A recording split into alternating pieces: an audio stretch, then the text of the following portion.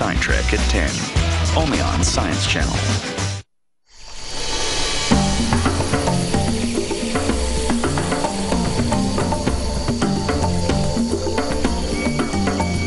As Nick and Patrick begin their mission to search the Amazonian forest canopy for tree hoppers, they are led by Umberto, the team's guide from a local Waorani tribe.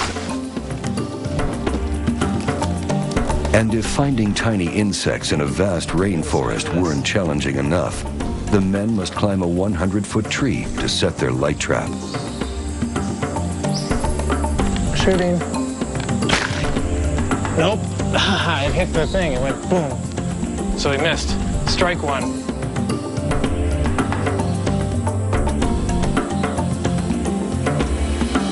Once we get up there, we're going to set up a light trap, and we're going to have a look around and see what there is to see.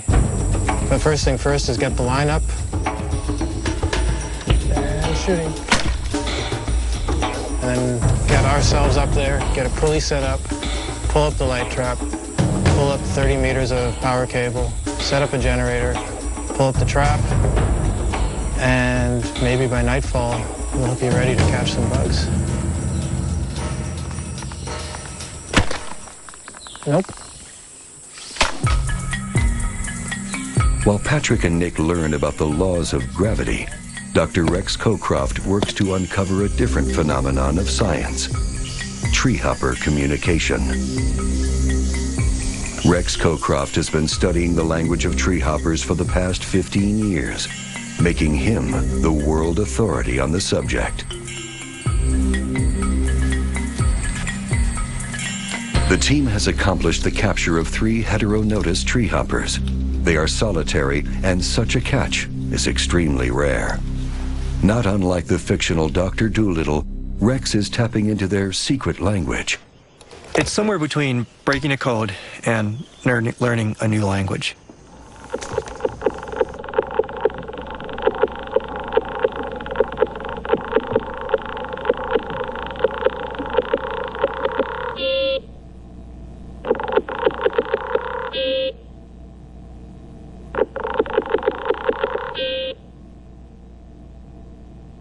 This is the very first time that anyone has tuned into the sounds of these heteronotus. Wow, it's a fantastic sound. Nobody's ever heard that sound. You can be sure of that. There's a whole forest full of insects that are signaling using incredible sounds that nobody's heard. And people used to think of tree hoppers as pretty but kind of boring. And when you listen into their vibrational world, you realize that they're extremely communicative. They're monitoring their environment. They're communicating with each other with incredible signals. Strategy of evolution number 3, communication. Rex's research has revealed that the treehoppers are speaking to each other by vibrating the plant's tissue. Their hairy legs are hypersensitive, enabling them to receive various signals, and they are permanently on patrol.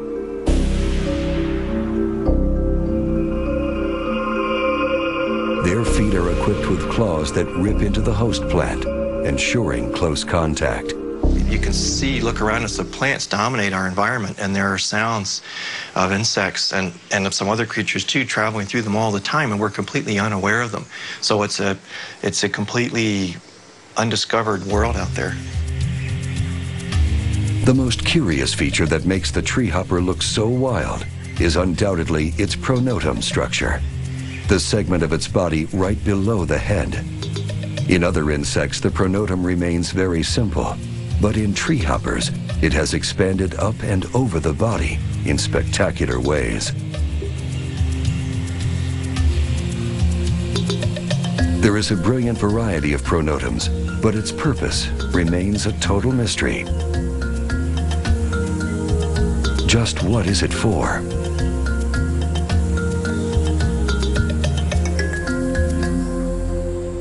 It's very difficult to understand how some of them formed and why. You see that they're very complex animals. They're not just insects in a fancy dress.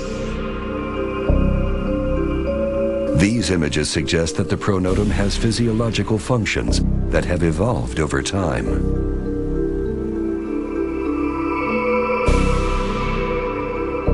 The presence of several types of sensorial hair and neurosecretory tissue all support this hypothesis, yet remain to be proved. They don't just have sensory organs just because it's fun. They're there to sense something, but what it is they're trying to sense, we don't know.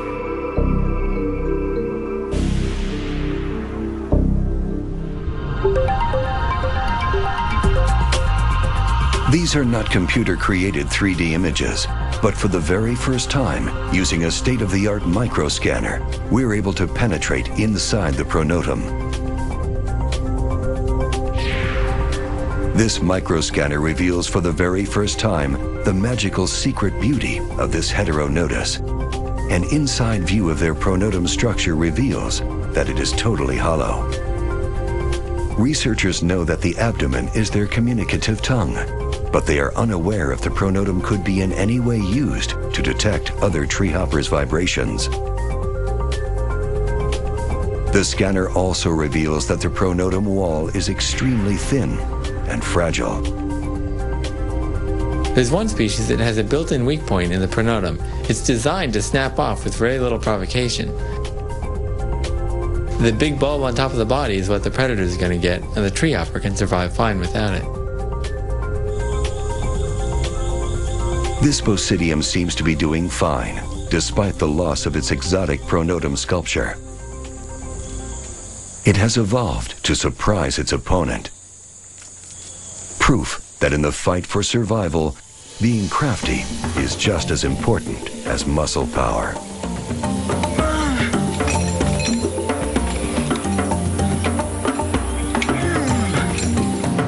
Nick and Patrick have finally succeeded in climbing to the lower branches of one of the taller trees.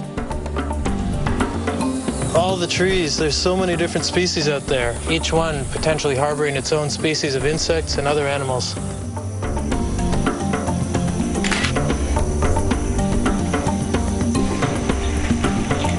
All right, Patrick, take it up.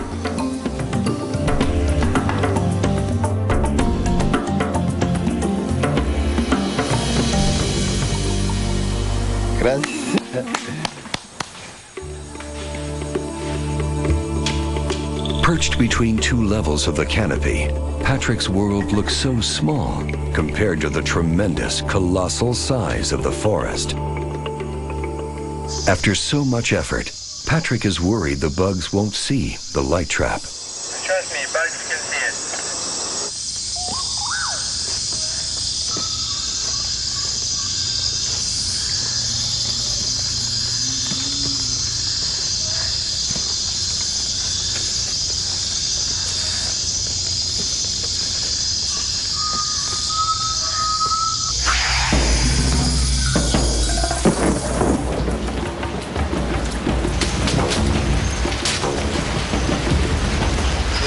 Oh, there, get it. Right, woo! Despite the rain, Stewart is determined to invest every second of his expedition time searching for tree hoppers. Getting wet out here. Woo!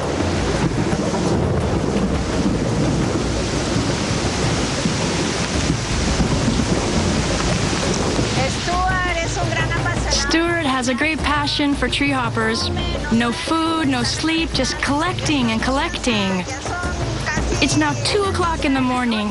I'm drenched from head to feet. I've had enough. Bye, good night. But luck doesn't always come to dripping wet explorers. Right now, Rent-A-Center has big deals for plumbing job. Imaginings. My husband is going to die. And suddenly it all turns into dark. And 8. Everything you always knew about the universe is wrong at 9. And an all-new Sci-Trek at 10. Only on Science Channel.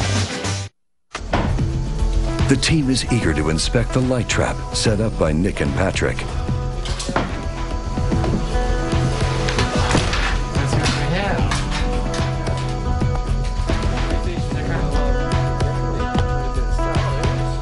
Okay, let's find some tree hoppers. Despite all their hard work, there's not a single tree hopper. Too much because of the full moon. It takes a high dose of modesty to be a scientist. Reality can make even the most elaborate of theories ridiculous.